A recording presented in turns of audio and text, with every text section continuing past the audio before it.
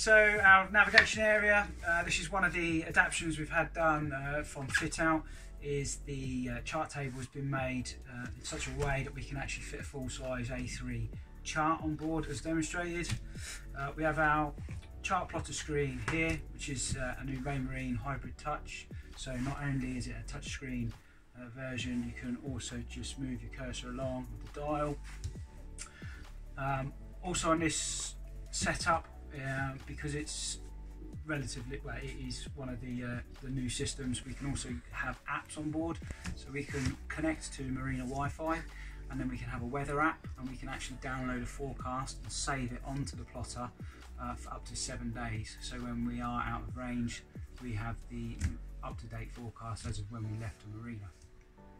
Other things we can get on the chart plotter, we have a dashboard, and on that dashboard will give us, if we're putting in waypoints or bearings to go to, it will give us the information on how to get there, wind speed and our depth, and whichever else we need to put in.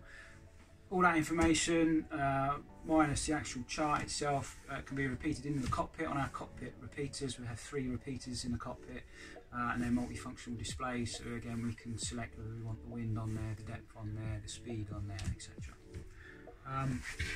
At the back of the nav station area, we have our Raymarine VHF. On most boats, you'll probably find that they just have the one VHF set, followed by a handheld. On here we do have that, but we also have what they call a command mic in the cockpit, which means we can operate the VHF from the cockpit without actually having to come down below. At the back we have the good old trusty stereo, everyone needs one of those, but then we have followed by a battery monitor, which is set up so if our voltage goes a little bit low or anything like that, it sets an alarm off, informing the crew and the skipper that we need to either plug into shore power or get the engine on and start charging our batteries.